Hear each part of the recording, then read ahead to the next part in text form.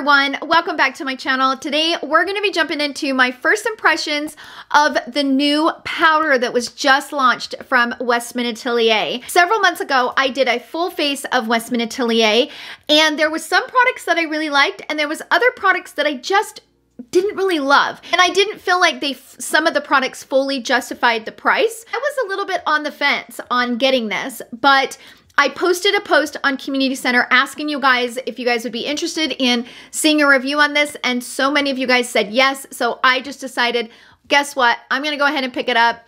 I'm gonna talk about it and share my thoughts with you guys, and that is what we're going to get into today. So this is what the powder looks like. It has this gorgeous, very reflective packaging. It's very hard to show you what it looks like just because it's so reflective, but the one thing that I do like about it, even though it's super reflective, it doesn't show fingerprints like most mirrored type of products do. So I kind of appreciate that about this powder.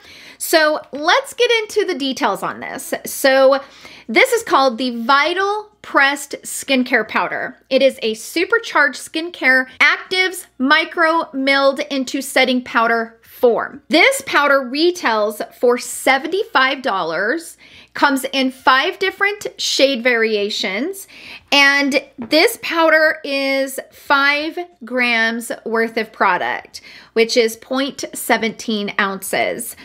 Whew, a very pricey powder, but Westman Atelier is a very luxurious, expensive brand. So I kind of feel like the price is kind of on par for the overall brand. Comes in this box. This is their typical packaging. It also has this really cute little pouch that says Westman Atelier that it slips down into. Like I mentioned, there are 5 different color variations. So you can get translucent, which is invisible. You can get pink bubble, which is a brightening powder for light and medium skin. You can get Creme, which is sheer light to medium complexions. Then you can get shade Dune. It is a sheer powder for tan complexions. And then you can get Cafe, which is also a sheer powder for deep complexions. So I do like that there are 5 different shade variations in this powder. That is really nice. So let's get into the details on this. So they're naming this powder the Vital Pressed Skincare Powder. And the reason for that is they are saying that it is supercharged with skincare actives that are micro milled into the setting powder form. Sweep away shine, set your makeup, and protect skin's natural radiant dimension. Okay, lots of claims here. Ultra sheer and feathery light, this powder instantly smooths pores, evens tones, and sweeps away shine. A skin's defense shield complex is made with vitamin C and probiotics that shields from free radicals while protecting from blue lights. Over time, pressed in actives help to control sebum and refine skin's texture.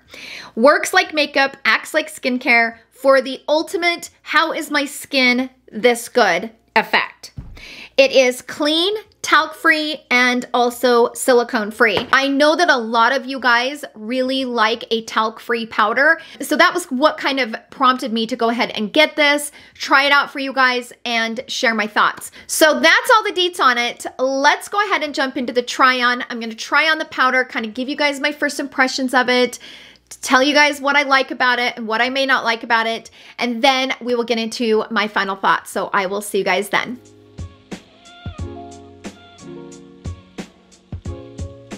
All right, let's go ahead and jump into this new powder from Westman Atelier. Right now, I'm actually reviewing the new Charlotte Tilbury bronzer. I finally got it after waiting for a minute. So I decided to review the powder kind of at the same time while I'm reviewing that because I'm getting ready to leave, and today is my last day of filming. So I'm wearing the Charlotte Tilbury bronzer, and I'm also wearing my lipstick that I created with AUDETTE in the shade Bare Nectar on my face as blush. You guys know I love blush, and I tried it on the other day as blush and I just fell in love. So that is what's on my face, and I am ready to powder. So let's dive into this. I picked up the shade Creme. I don't know if you pronounce it cream or creme, but it has the little apostrophe, so it's probably creme. I don't know. Anyway, it comes in the standard packaging of Westman Atelier, and it's very heavy, And the packaging, I have to say, is really beautiful. That is what the packaging looks like. If I put it that way, you're just gonna see lights. But you can see just how gorgeous the packaging is. It's very reflective, but it is really pretty to look at. So this is what the color looks like. And this might be a little bit too light for me. I didn't really know what color to get, to be completely honest with you. It feels really silky. So it says that it's really finely milled. In my experience, powders that are too finely milled, they emphasize my wrinkles, especially like right here before I powder. You can see that I got some wrinkles right there. Like, I mean, all of us kind of start to get more wrinkles right here, especially as we age. And this is the place where I like to put the Charlotte Tilbury Airbrush Flawless Powder, because it kind of like smooths that area out and kind of calms down and the emphasis of those wrinkles. In my experience, if I put a powder that's too finely milled on that area, it emphasizes. It makes the wrinkles look worse. I was a little bit concerned about it, but I can tell you this is really silky. It doesn't feel as thick as the Charlotte Tilbury powder. I would say it's silkier than the Charlotte Tilbury powder. So let's try it out. I'm gonna use this brush from Wayne Goss. I think this is called the Airbrush or something like that. This is typically the brush that I use in this area. So I'm gonna grab a little bit of it like this. I'm gonna tap off and just kind of, ooh. Ooh, that's a pretty powder.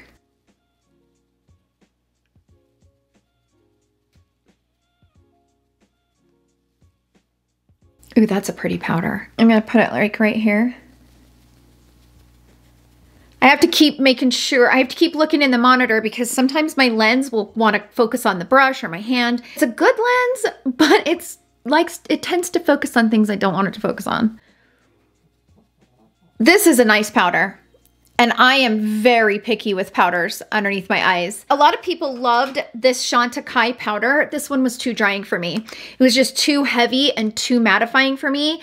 And I mean, I keep it around, but it's not one that I grab. I also have the one from Pat McGrath, this one right here.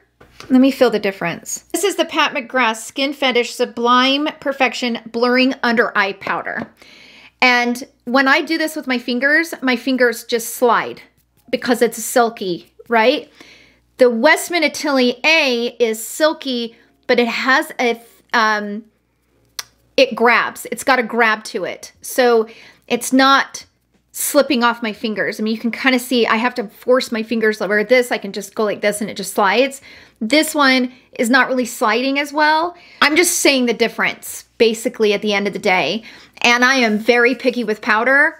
This, so far, is a really nice powder. And I am not mad at the way this applied at all. That's it for the application of this powder. So far, just based on first impression, I like this powder, and I typically know right away if I'm gonna like a finishing powder. It can't be too thick, it can't be too finely milled, it can't be too dry, it can't be too, I mean, there's just so many levels, and we all have a lot of different preferences. So I think in my final thoughts, what I'll probably do is boil it down to what are my favorites and how this one compares, and if I feel like it's different from the other formulas to justify the splurge. So that's where we're at. So I'm gonna jump off of here and I will see you guys all in my final thoughts.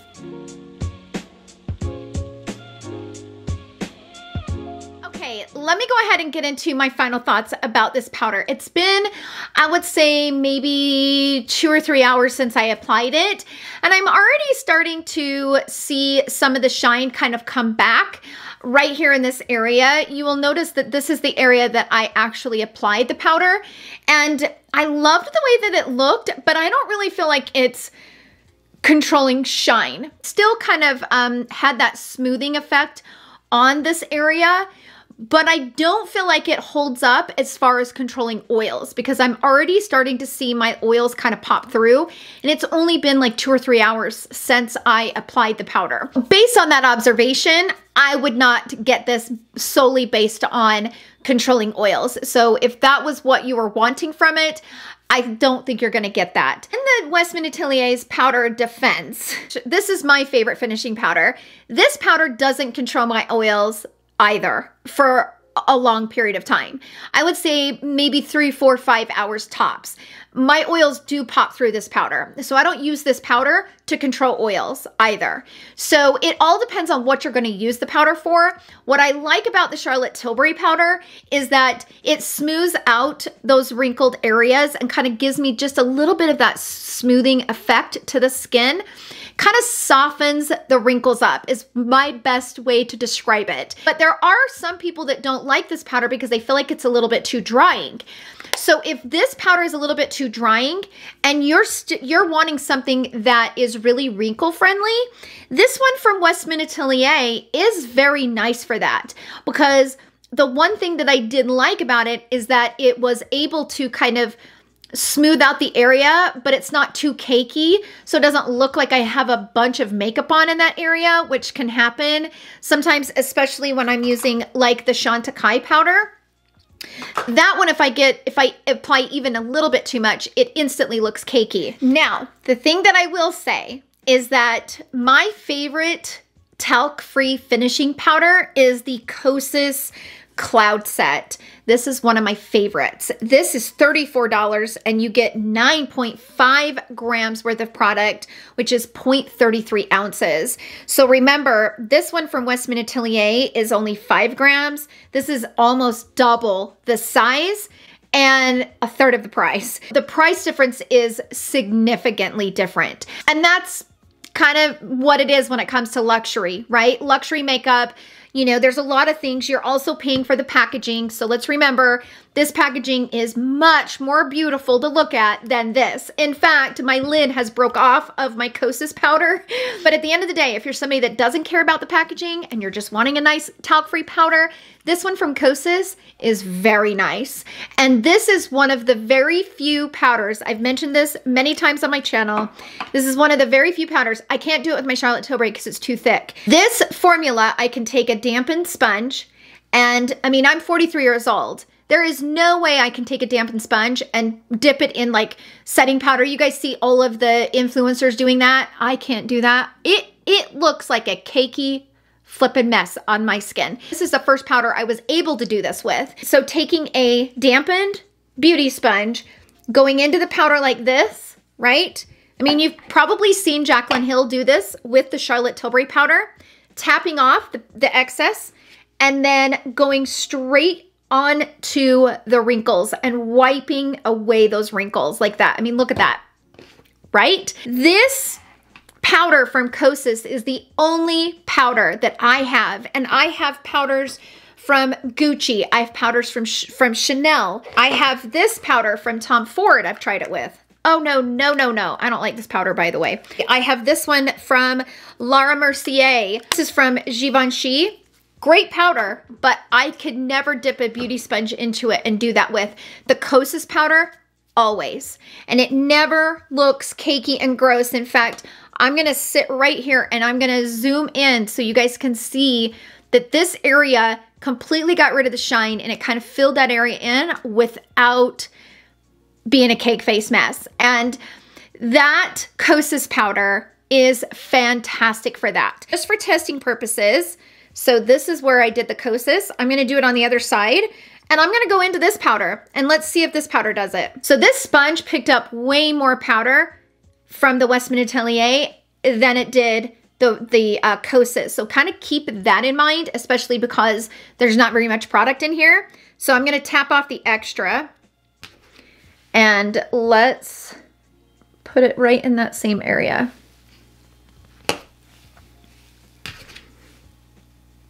And I can do that with the Westman Atelier without looking thick too.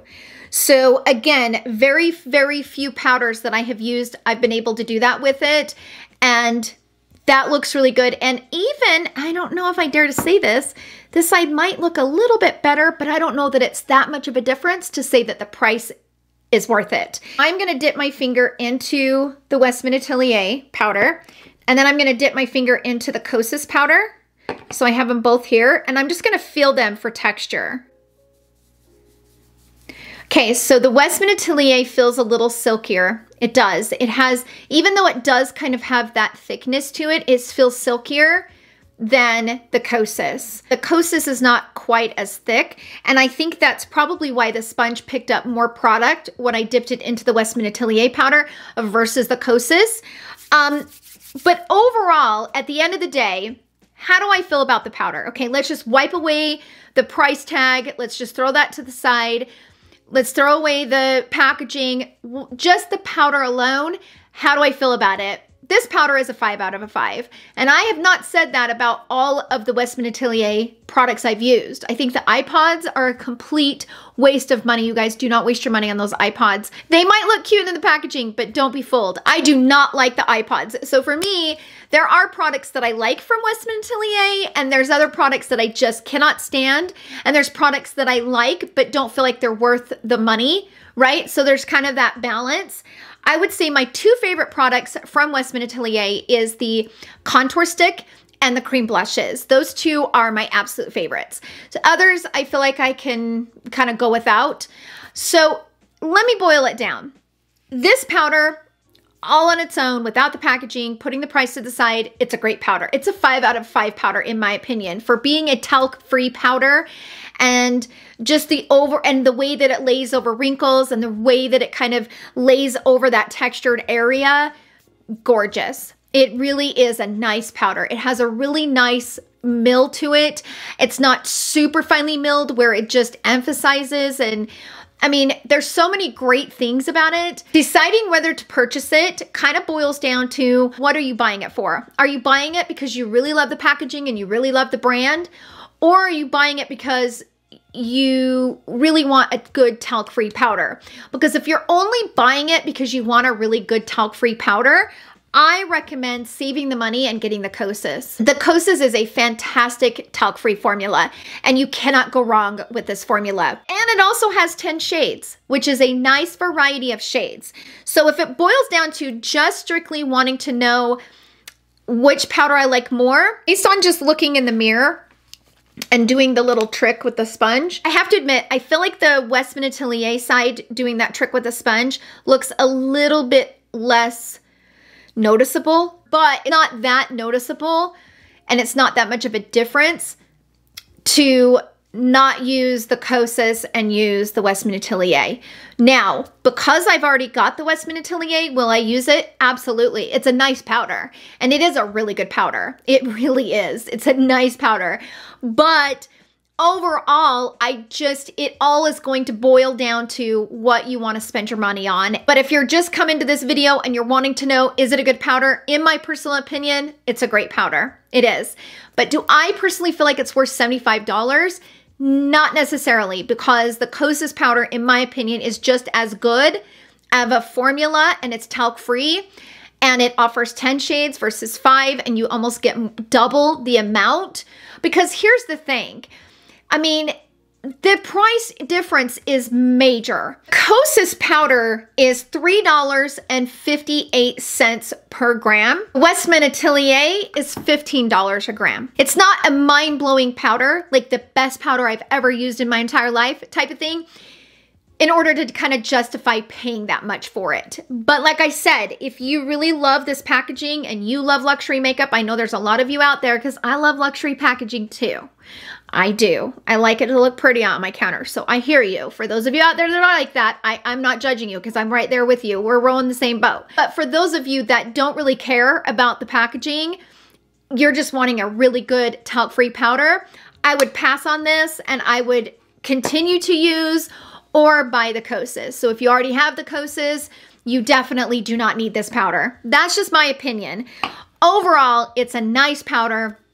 Nothing negative to say about it other than that price. That price is pretty high. Those are my overall thoughts. Sound off down below. How many of you guys are really looking for a nice talc-free powder and are wanting to buy this? I'm really curious to hear. And if you are wanting to buy it, what are your reasons? I just love us all having a nice conversation talking about makeup. So sound off down below. Let's just talk about it. Thank you guys so much for hanging out with me in today's video.